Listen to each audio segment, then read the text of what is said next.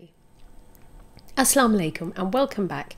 If you're new here, my name is Farhat Amin and I'm the author of the popular book Smart Single Muslimah, and on this channel I provide Islamic solutions to the challenges Muslim women face. Assalamu alaikum and welcome to Smart Muslimah podcast. My name is Farhat Amin, I'm your host. Have you subscribed? It only takes a minute, and if you do, you'll never miss an episode again. Love the podcast? Well, please leave a review on whichever platform you are listening on, and why not share it on WhatsApp or Instagram? My handle is farhatamin_UK, so please go ahead and follow me and share it with your friends, inshallah.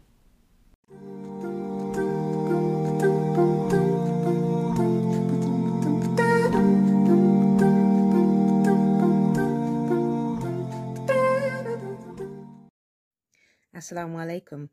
You're listening to the NIQABI diary series by the pen, the sound of sisters raising their voices with the written word. I'm your host Samar, and thank you for listening. Don't forget to like, share and subscribe. Assalamu alaikum wa rahmatullahi wa barakatuh. Welcome to another episode of By the Pen. Alhamdulillah, we have with us a return author. Alhamdulillah, last time I spoke with her about her single Muslimah book, and inshallah today she'll be talking about some of her recent books that she's released and her latest book, inshallah. I'll let her introduce herself, inshallah. This is Sister Farhat Amin. So could you please introduce yourself for the listeners and tell us a little bit about what you do, inshallah? Oh, Assalamu alaikum. Jazakallah khair, Summer, for having me on again. It's always a pleasure. So my latest book is called Smart Teenage Muslimah, and it's really there to provide an alternative to teenage Muslim girls, an alternative to like the really un-Islamic ideas that are pushed to them, and they're encouraged to adopt. So things like being very promiscuous, sexualizing yourself, and then also ideas such as being secular. The idea of, Islam should not take a large role in your life or be something that you would want to follow. That's something that I think a lot of teenagers, they're encouraged. I think generally teenagers, Muslim or non-Muslim, are encouraged to, embrace those ideas. But what we find is that inevitably, if you're living in an environment, and I think it's global really, in the East and the West, where that as a teenager, those are the ideas that you are being encouraged through popular culture to adopt. It's inevitable that our girls and daughters and nieces and cousins, they are adopting that. So the purpose of the book was to show that there is an alternative to that lifestyle. Fantastic, mashallah. I think that's definitely really important, and I can absolutely relate having a teenage daughter myself, alhamdulillah. I'm sure a lot of parents would, would need this kind of advice and encouragement to help their daughters and even sons as well. I'm sure that's something you've probably thought about too. So what would you say at the moment was, your inspiration to actually start writing this book? Well, I've been interested in this subject as a high school teacher. I taught in girl-only schools, and in one school in particular, it was majority Muslim girls at that school.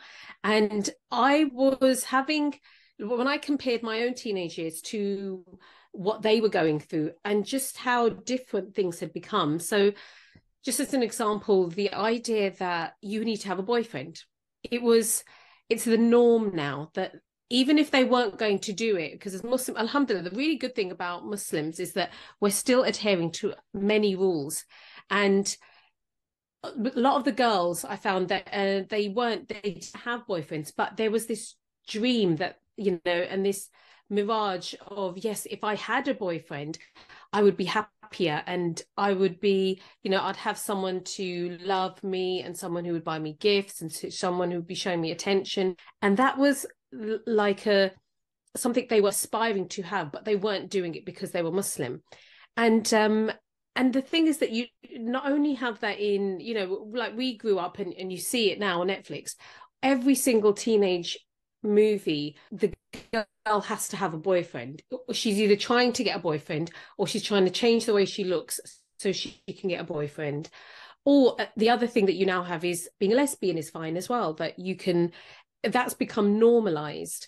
You know, there's a very famous book, not book, it's a movie called it's regarding look who's come for dinner.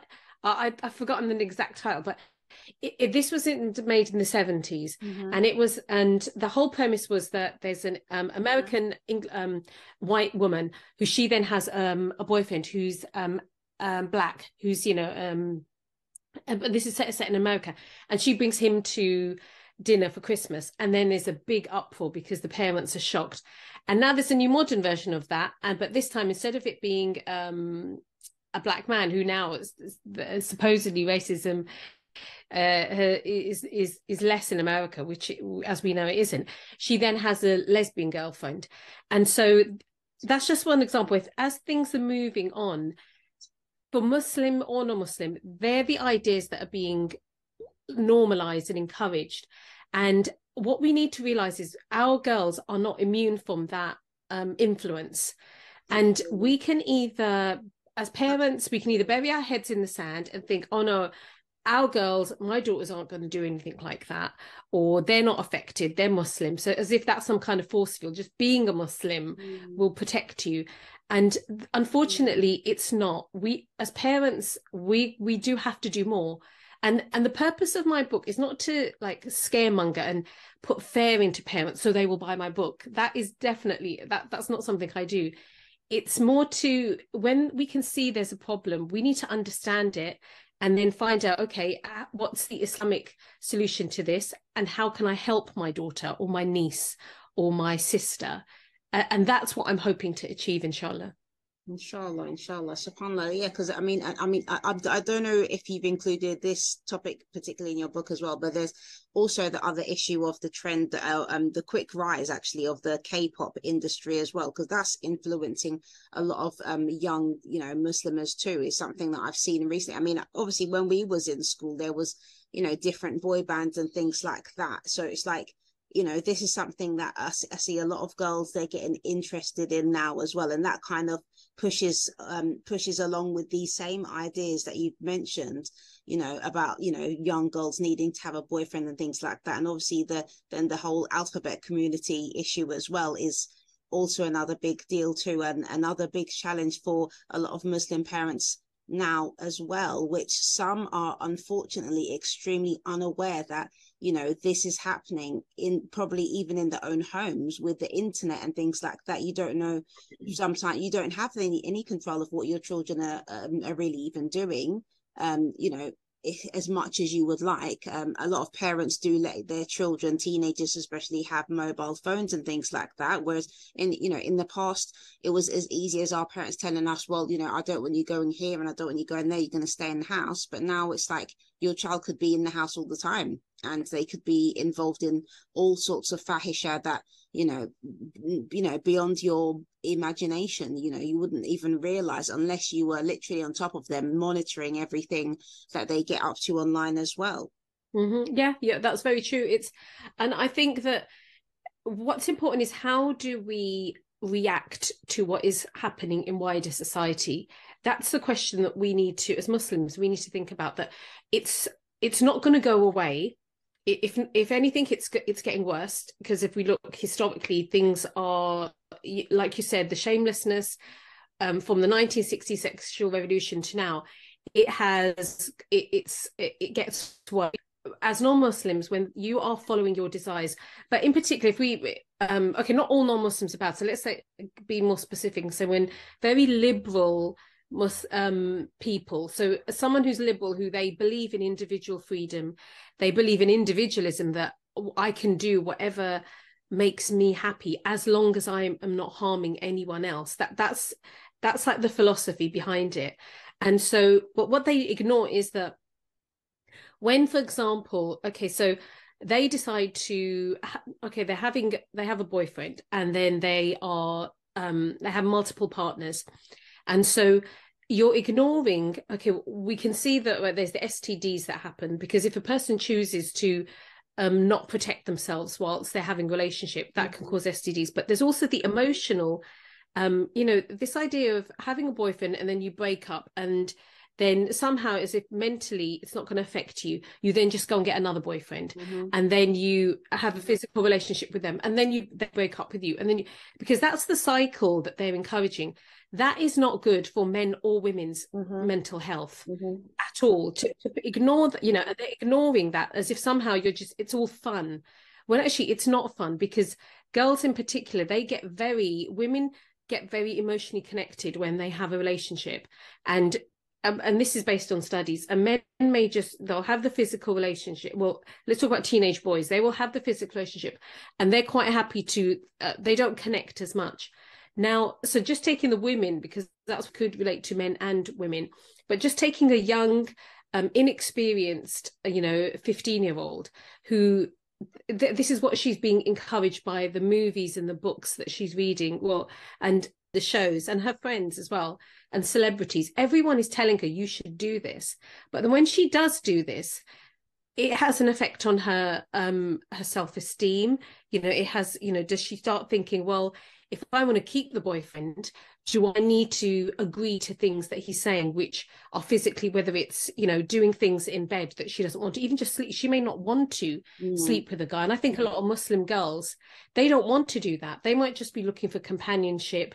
But then they think, to keep him, I have to do this, or to keep him, I have to dress more provocatively, or to get a boyfriend, I need to change the way I look. I have to sexualize myself, because that's if you sexualize yourself, you are more popular. Yes. And all of it. And this is one of the premises of my book, that let's look at this lifestyle and these ideas, and let's see, are they good for your mental health? Are they good for your well-being? And then also, are they good for your akhirah?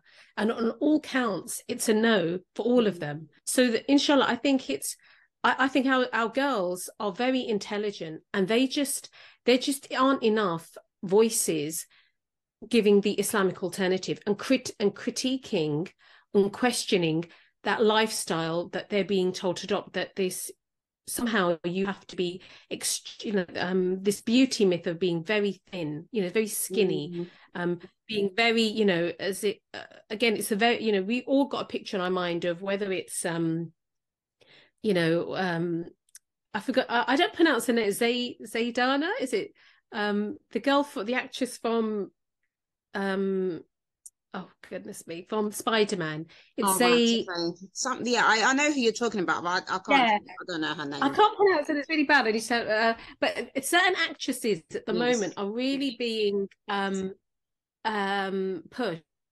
Whether it's okay, Beyonce, she's too old now, and so is the other woman. I've forgotten her. I'm really bad. Things I don't keep up with celebrities. This is why I can't think of the names. Exactly. But I think anyone listening to this will know there are certain faces and the Kardashians, for example, a certain body image, a certain lifestyle that is encouraged to women and young girls in particular. And this is why I felt I had to write this book, was because there was no other book like this out there. And I'm not saying this is a selling point. I'm saying this is a genuine, when I wrote The Smart Single Muslimah, I had some mums contacting me and saying, do you have something for younger girls? Yes. And I was thinking, there must be something out there for teenage girls. There's so much literature. And again, what you have, alhamdulillah, you will have. So for example, I've written a very long chapter on puberty. Yes. So you will have the fiqh of puberty books, which is absolutely brilliant. We need that. You'll have books about sexual ethics in Islam. You will have that, but you won't have they're not covering modern 21st century challenges that girls are going through. That's the issue. So and I don't think a young girl would read the fiqh of puberty, unfortunately, but what I am in the book, I do then I'll discuss everything related to puberty.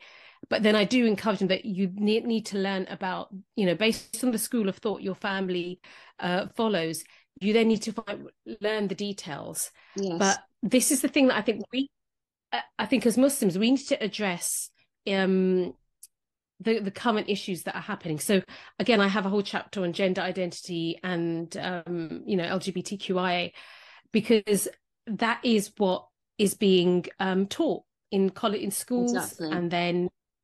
and via popular culture. Yeah, definitely. It's fun. It's good that you mentioned about your previous book, actually, because I myself had bought Smart Single Muslim, and not for myself, but actually for my daughter.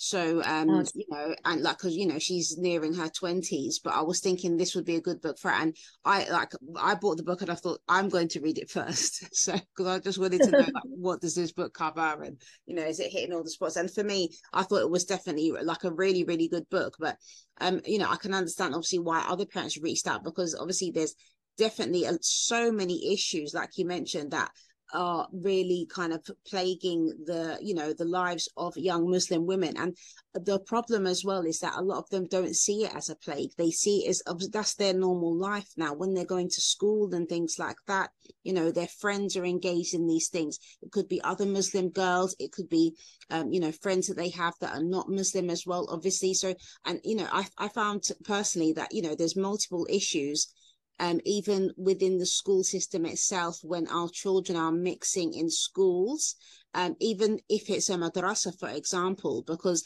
sometimes, you hear parents saying, oh, well, don't copy, this kid because they're not Muslim, or this person is doing this thing because they're not Muslim. And I've had a lot of parents explain away certain behaviors based on the fact that somebody's not Muslim.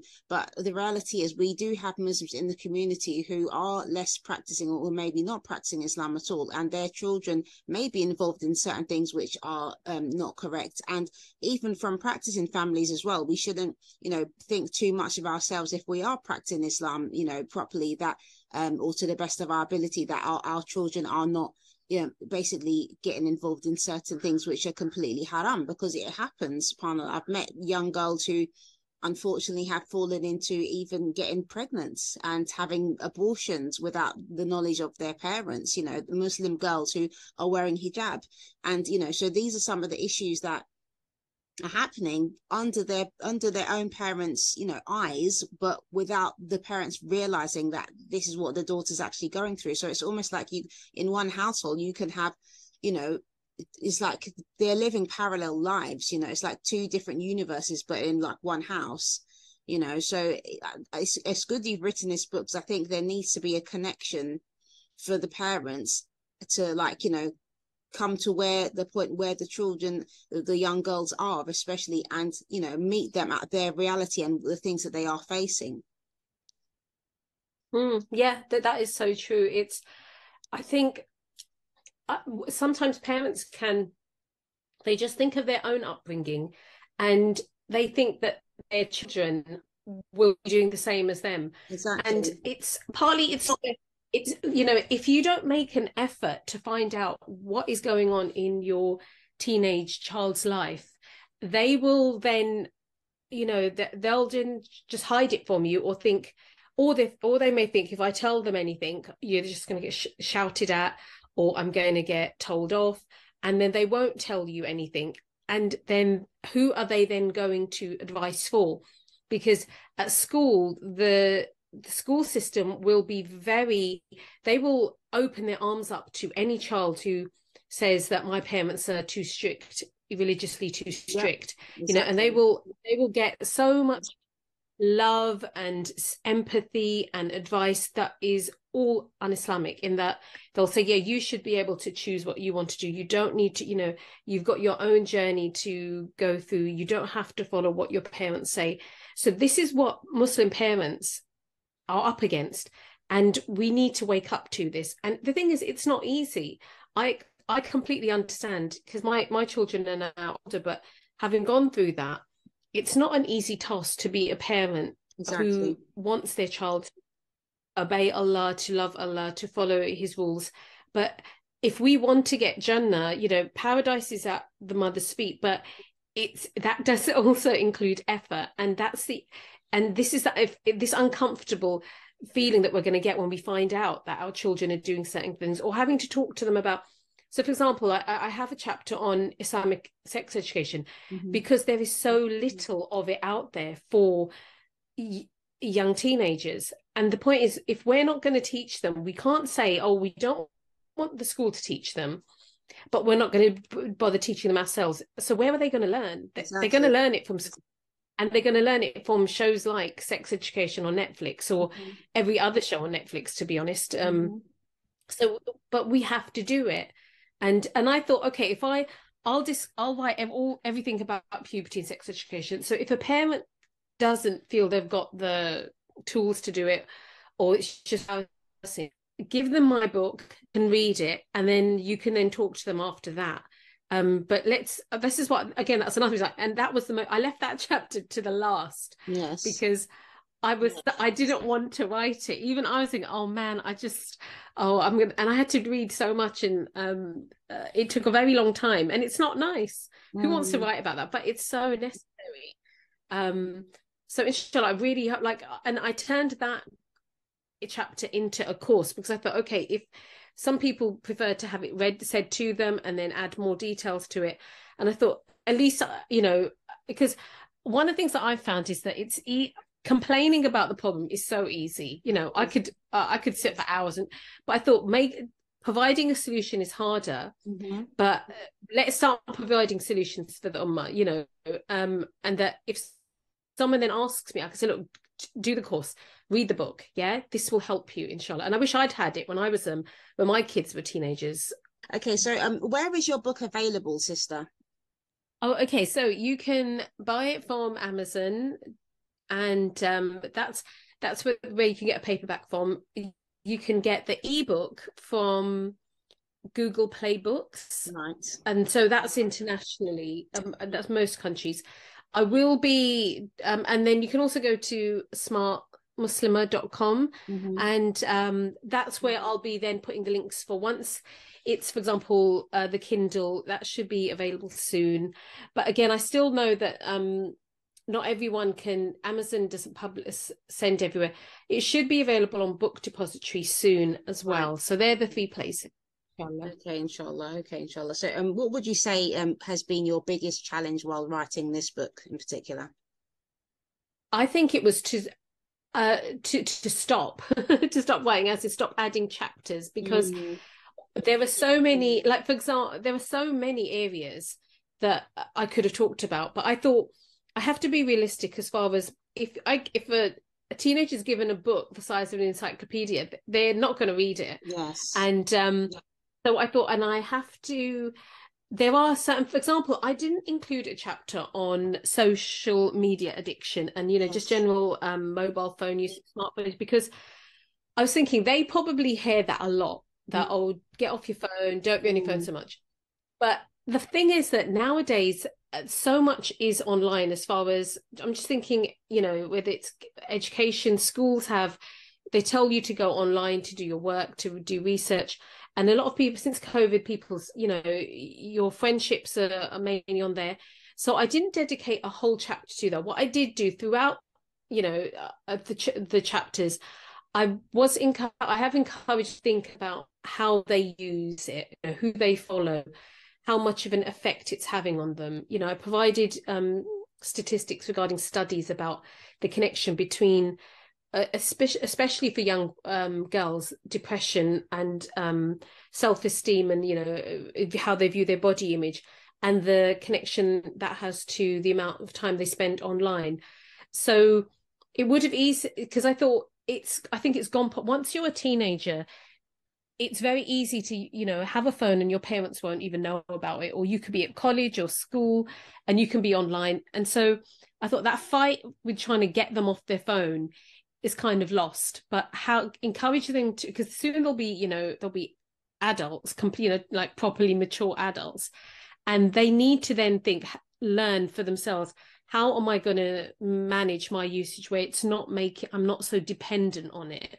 I think that's the thing, and if I am on it, there's a positive way to use my device and devices. So that, for example, that was a challenge to, even like, for example, you've mentioned the K-pop. Again, that could have been the whole boy band culture, and that could have been a chapter as well. But of course. I thought, yeah, I thought I'm just going to keep it. I've tried to keep it to the essentials. Mm-hmm. And um, yeah, so for example, I did include a chapter on Muslim misrepresentation, Mm-hmm. specifically of young Muslim women, because I think that is very important, because how they, the image that it's so interesting, the characters in TV shows and movies, there seems to be in particular, like we know that Muslim men are portrayed as being violent, controlling, backward, misogynistic. Yeah. That's like,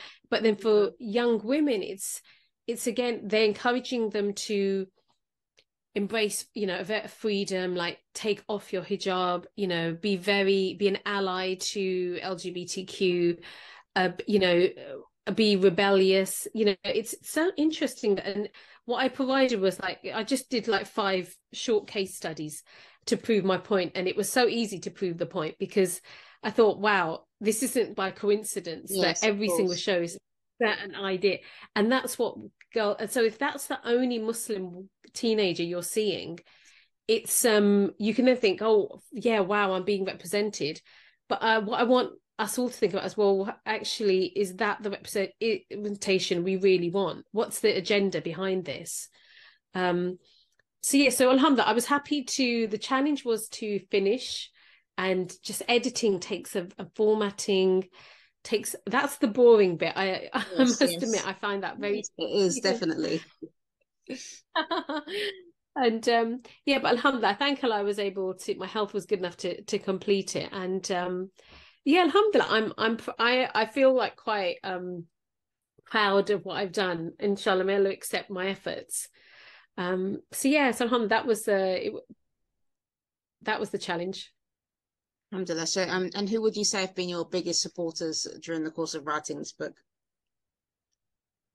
um well, alhamdulillah, I think well, it's interesting. When I first started to put the idea on my social media, I was, you can think something's a good idea, but you really don't know. You think, it could be a complete flop. But when people like, so alhamdulillah, people, sisters in particular online, on Instagram, they were very positive. They made me think, okay, yeah, this is good. And then on Twitter, alhamdulillah, a lot of fathers, they really said, yeah, this would, because I do think there was such like an attack on the role of Muslim fathers, Definitely. and they were saying, yeah, there isn't a lot out there. So alhamdulillah, and I've already, like the bookshops that were stocking my previous books, they then they straight away, without even seeing a copy, they said, yeah, we want to place an order. And I said, are you sure? You haven't even read it? And they said, no, we trust your, we read your previous book and we trust you. And I was like, like that was a very, I thought, oh, that's, I'm going to write this, then I'm going to make sure that helped me to write it quicker Mm-hmm. as well, because I thought if they feel, and then what they also said was that we don't have any book like this, and we know parents would really like this. I think one of the reasons why a book like this doesn't exist is I do cover so-called controversial subjects. They Mm-hmm. actually aren't controversial, sex education, gender identity, but they, for some reason, not many Muslim writers are tackling it. And I don't know whether they think they will be criticized, or, and the point is, when I was reading books by non-Muslims on this subject, who they may still be, okay, they are still liberal, but they disagree. They can see the problems that, sexualization or the whole idea of transitioning, teenagers transitioning. But to be honest, even a lot of the trans activism, their point, and even there's a really good book about the problems of sexual revolution. So they're writing books questioning this. And I thought, well, if they're doing it, then Muslims, they don't even have an alternative to these things, but we do.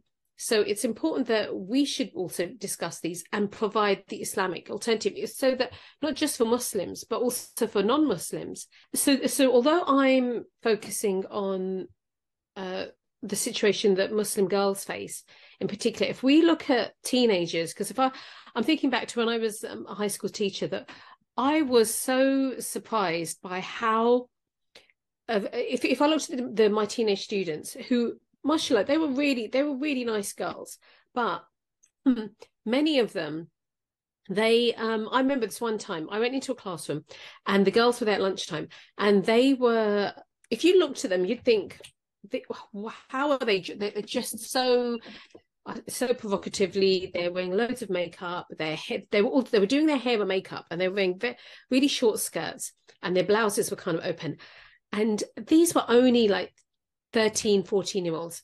And then I was just getting on with my putting some stuff up, and then I just started to talk to them. And then they were really sweet, lovely girls. And they were putting lots of hairspray in their hair. And you know, when you brush it. And then I was just said to them, I go, that's really bad for your hair. And they were like, yeah, I know. And then I said, that amount of hairspray, it's going to kill your roots. And then we got talking. But what they just felt they had to look that way. If they wanted to be popular, if they wanted boys to like them, and if they just wanted to be, in the in crowd, they felt they had to do that. And I felt so sad for them and so they were, instead of focusing on their education or just being happy with the way they looked, that's what they would spend their time doing. And I used to see the way the boys would treat them. So boys are taught to treat girls as if they are, just objects, and they would speak so rudely to them. Once I remember a boy like getting a girl and literally shoving her onto the wall, like nearly pulling her, her blouse nearly tore. And then and what really shocked me was how the girl just took it. And then I reported him, and I spoke to him really harshly to say, you don't treat girls like that. But it was just out of one ear, out of the other. But that was normal behavior. And I thought, that's really sad that those girls, that's the path they're going to follow, because they have no alternative. And I know as Muslims, we can sometimes feel slightly apprehensive to tell people about our social system, our social rules. But if we do have friends, if we do have, instead of for teenage girls, they should feel like very confident that when they're following Allah and they're obeying Allah's rules, that not only will make them more confident and have better self-esteem, they then can give that alternative to their friends who are feeling this pressure. But at the moment, what's happening is our girls are feeling the pressure, and then they're conforming to that very, unhealthy, sexualized lifestyle. They're then following that. So I think I hope, inshallah, that this book will encourage other people to talk about this subject and not shy away from saying, Islam, yes, we have the truth, and this is the truth. It's not my truth, it's the truth of Allah and the Prophet ﷺ.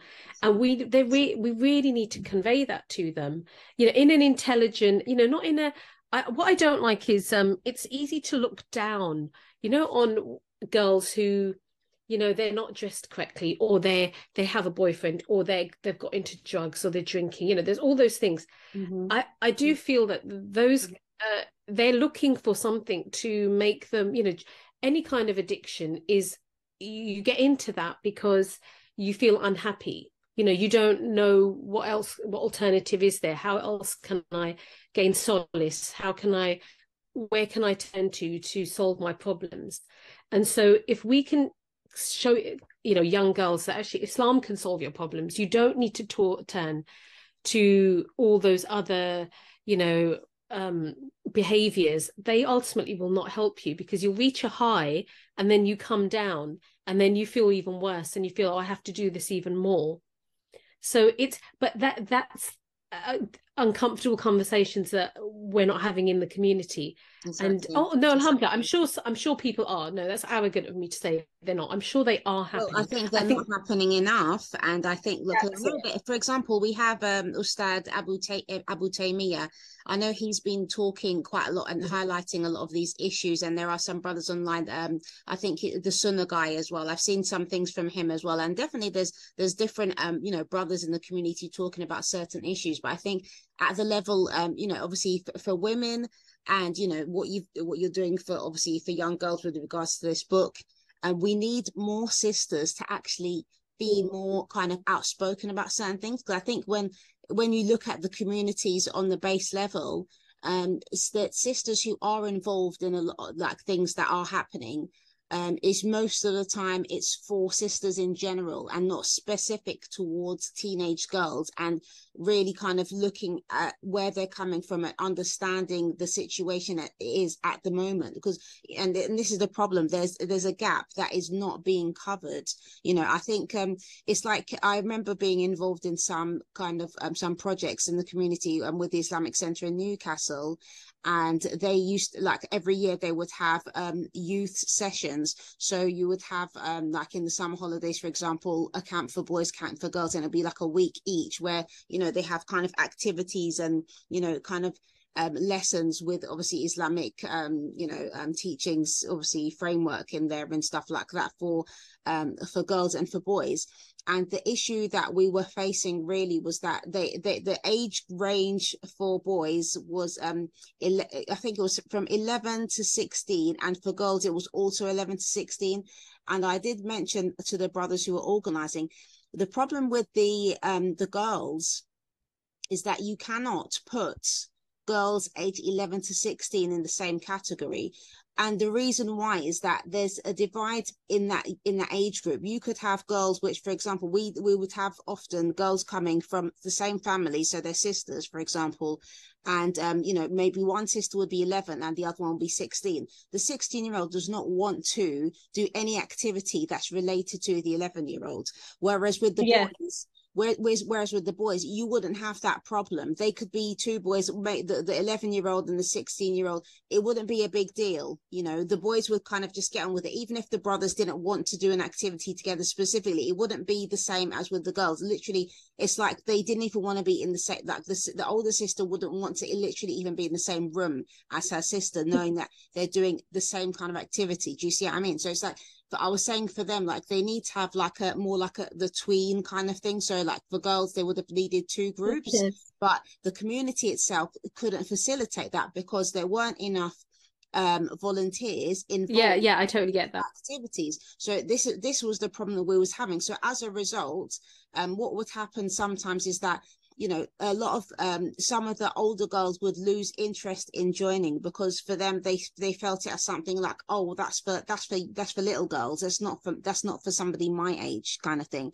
And then so with the boys, that was like less of a challenge, because boys in general, their activities are more I don't know, you could say maybe a little bit more streamlined. They're kind of it's like it's more basic. There's like there's sports they're interested in. You can put them in the same class and talk about a subject. It's not going to be so much like there's going to be certain things that obviously you could talk to older boys that's going to be facing them, whereas young boys maybe they haven't experienced yet. But still, with boys in general, it's there's a less of a divide in that age bracket than there is for girls in general, and there's more like cohesiveness where they can get on and they mix very well together. But with girls, it just wasn't like that. So I think these are just some of the issues that and in some families as well. Like I remember when I was growing up, I mean, there's about 4 years difference between me and my younger sister, and subhanallah, we grew up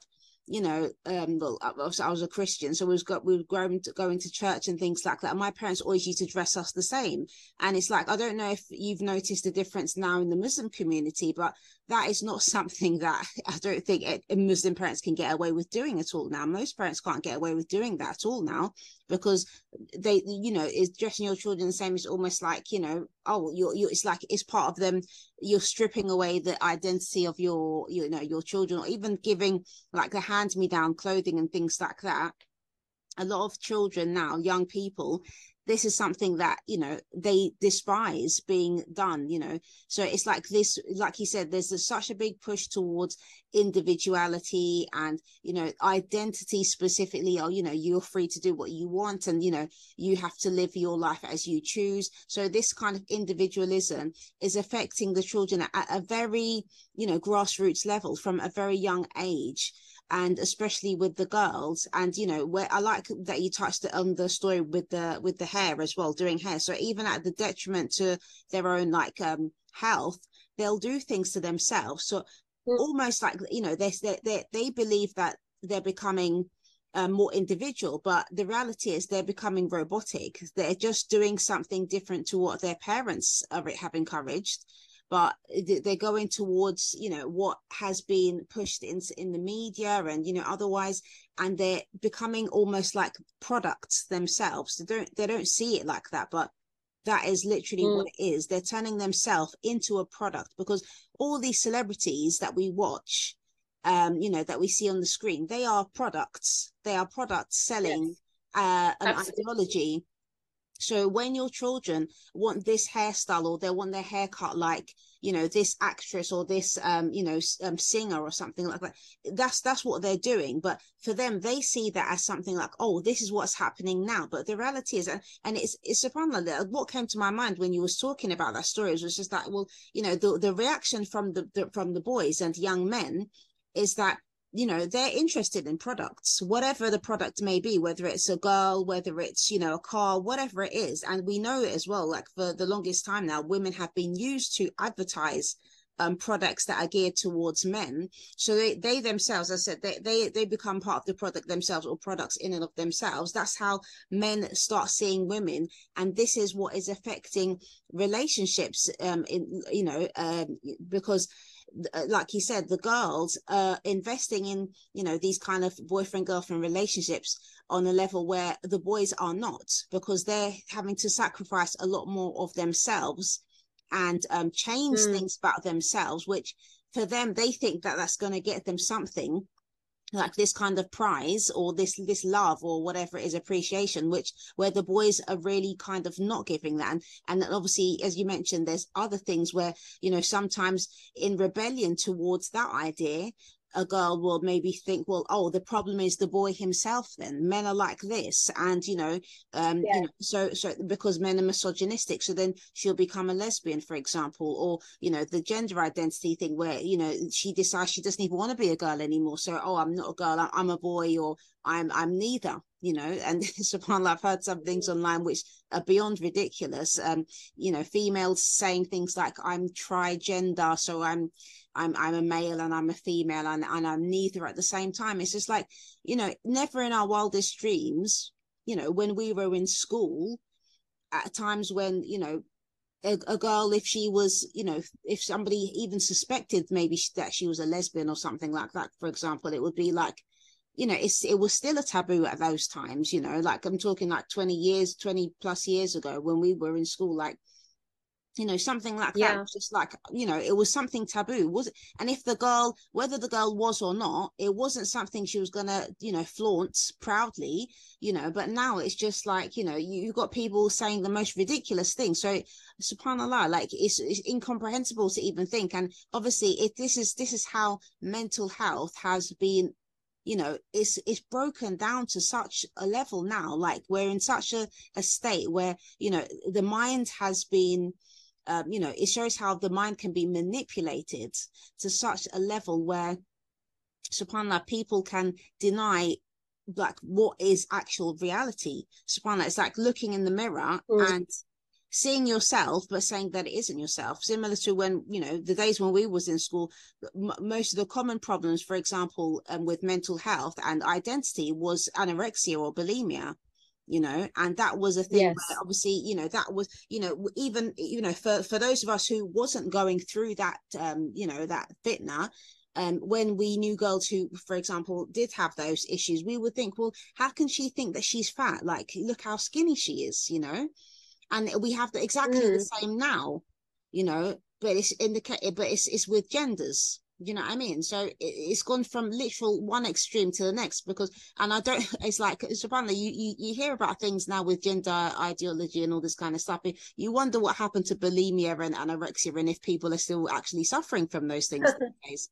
You know, it's subhanAllah. So it's like from frying pan to fire. It literally, it's gone like beyond, you know. And how do you even come back from that? Because obviously there's, you know, it's real extremity where, you know, if these things are being almost, you can say, nurtured, these thoughts are being nurtured in people, where they're encouraged to pursue these ideas. Back in our time, you would never hear any doctor encouraging a girl to, starve herself or to, make herself vomit after eating, these kind of things. It was, the opposite, trying to get her as much help as possible, or the boy as much help as possible to stop doing that to themselves, because it's damaging themselves. Now young people are being encouraged to take hormones and cut off this body part and that body part. So these are the things that Muslim parents, they need to be aware of. They need to be talking to their children to check their mental health, because subhanallah, there's so many layers and so many things that could be causing the lead up to having these kind of issues. It could be, and I think a lot of it happens when there's a disconnect with the family, but sometimes it's not even that. Sometimes it's just having a very big influence from outside of the family or outside of the community itself.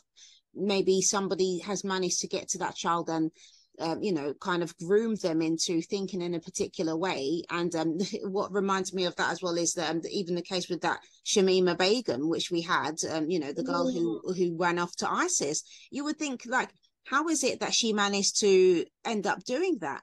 These are extreme cases, but it's not uncommon. These are happening inside the homes of parents.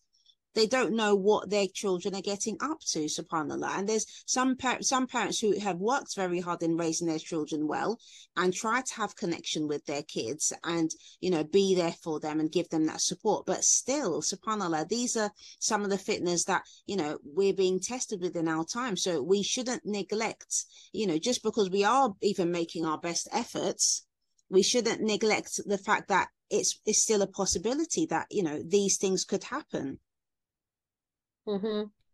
Yeah, I completely agree. I think, that parents just need to, I hope, inshallah, that my book is just like a stepping stone to help parents and girls to then, one, shine a light on the issues, and then get help about to change the situation, because alhamdulillah, we can all make mistakes.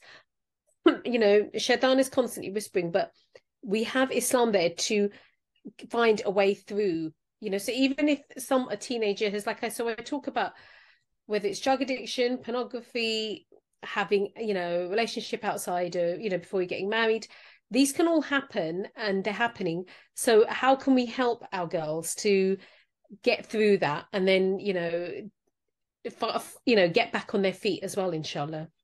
Inshallah. So I would like to, inshallah, before we end or like just round up this interview, if you could just briefly mention the other books that you've written as well, because I just think it's important for the listeners to know, of the other things that you have put out there, because mashallah, you're doing a lot of work, Allahumma barik, for the community in this regard, especially regarding females and sisters now, to how we can be better and smarter Muslims. And you do have your podcast as well. So if you could just briefly kind of summarize those other things so that people are aware of them, inshallah. Yeah, so the other book that I've written is Hands Off Our Hijab, and that was after when France banned the wearing of hijab for under 18s. And so that book really was to really each chapter goes through a different aspect where Muslims are criticized about hijab. So the idea that firstly, to explain why did the ban happen, that was, and it's happening, and there's a chapter by a sister who lives in India, who she explains the bans that are happening in India. And then there's also looking at the whole concept of modest fashion and how the capitalist industry, economy, and has really taken our hijab and sexualized it, and then they're selling it back to us. And so we need to be aware of that, like, before we jump onto that bandwagon. And then there's also we're told you don't even have to wear hijab. It's not fard. It doesn't say so in the Quran. There's that famous YouTube TED talk by a Muslim woman who has no Islamic. Absolutely ridiculous.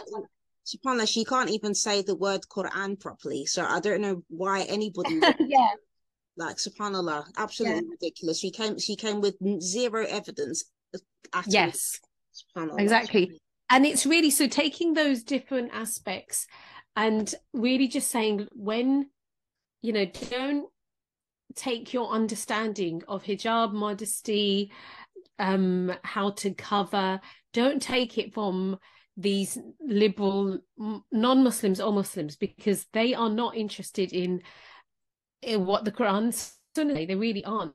Absolutely. So, sister, what about your other book? You had, I think, a book about questions about marriage or something like that.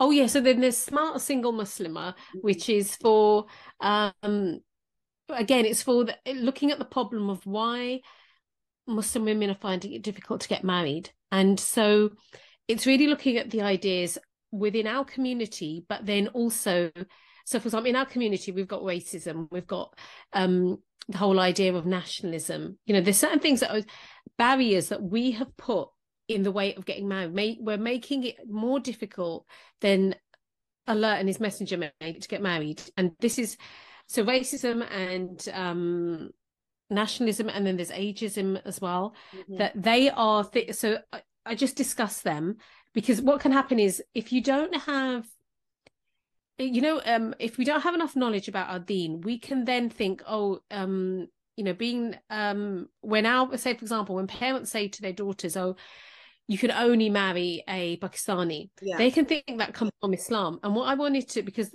I wanted to say was, no, that's not from Islam. That is non-Islam, frankly. That's some colonialism gave us our borders.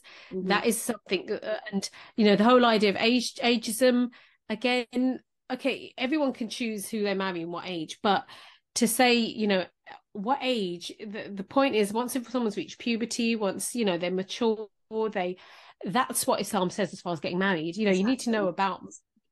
So putting these caps on marriage, or even the whole idea of divorce, again, that somehow if you get divorced you can't get married again, or you don't want to marry a divorcee, again, that's not from Islam. So but then there's also ideas such as feminism, which has had such a big impact on our views of marriage. And unless a marriage is based on pure equality, which doesn't even exist, that we're being encouraged to reject the roles, the husband and wife roles that Allah has given us.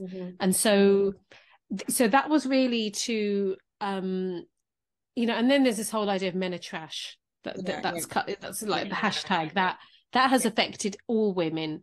So that was really for a woman who's finding it difficult or is thinking of getting married, so something for her to read and think, okay, have I adopted, or have my parents or adopted ideas that is the reason why I'm finding it difficult. And then we need to then it's like we have to unlearn so much, basically. So yeah, so they were the two. I also have written a book on child loss, because that was really my son passed away when he was 15, and that was really just to give help other parents who've gone through the same situation as me, because again, what I found was there were many books written by Christian women on the idea, on the whole experience of child loss, but again, I wanted to show there's so many hadith, and the Prophet ﷺ, he experienced this himself, and I found so much solace. It's the only thing that got me through it, and I thought, let me just share that with my fellow parents, and if it helped, and money from that goes towards building wells in drought areas in the Muslim world. So that was the first book I ever wrote, and I really alhamdulillah, I really liked it. It really helped me, and that's what kind of got me into then writing my other books.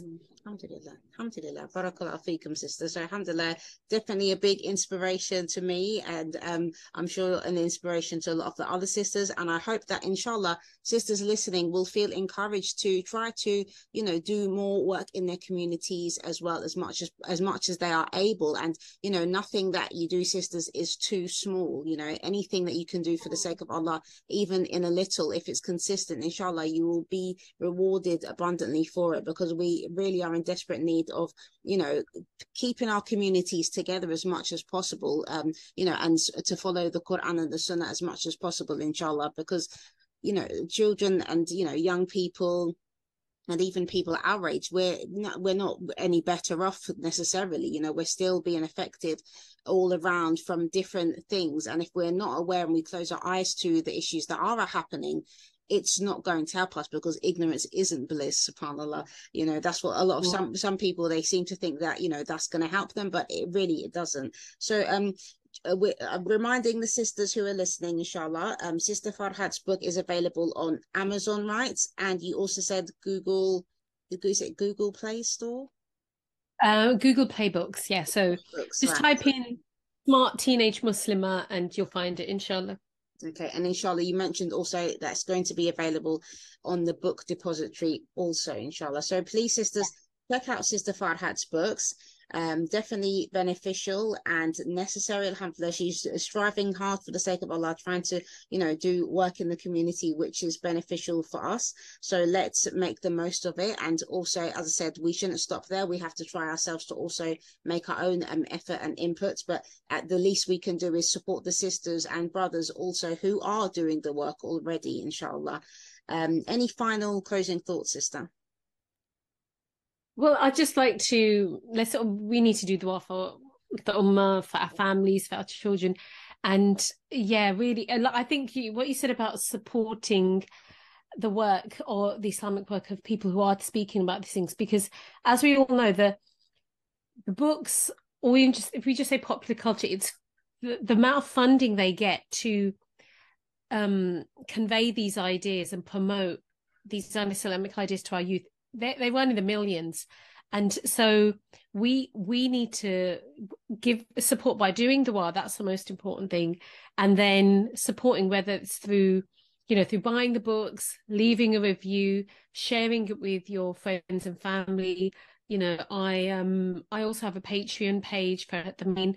That these are the ways that we'll, because everything takes time and effort, and if some people don't have the time to write or to make videos, but if you support the people who are, then alhamdulillah, you will share in the reward. Exactly. That's alhamdulillah, that would be brilliant for you, inshallah. Inshallah. Barakallah feekum, sister. Thank you so much for giving your time today. It's been a pleasure talking to you again. Alhamdulillah, I really benefited. Barakallah feekum. Jazakallah khair. Assalamu alaikum. Wa alaikum salam wa rahmatullahi wa barakatuh, sister.